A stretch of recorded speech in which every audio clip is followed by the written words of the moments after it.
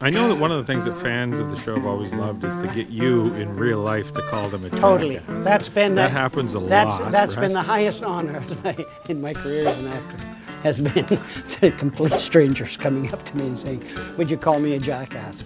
And I do call them.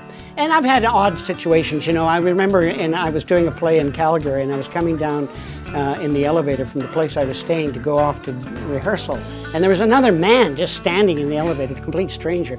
And he looks at me, and I look at him, and he goes, "Hey, you're the jackass guy, aren't you?" It was kind of sweet, you know. I've been very, very proud of that.